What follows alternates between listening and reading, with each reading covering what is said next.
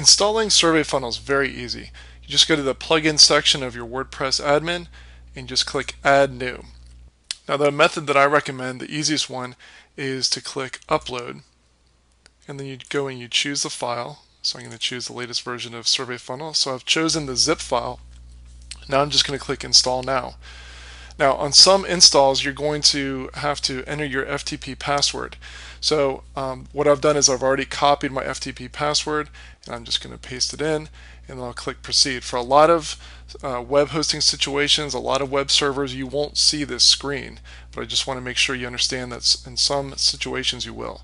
So just click Proceed, and then you're going to see where it's unpacking the plugin, installs it, and it gives you the message plugin installed successfully. So now we want to click Activate the plugin, and once you click on that, you can see that Survey Funnel is active because there's a link to deactivate it. The settings are over on the left, and we'll get into those in another video.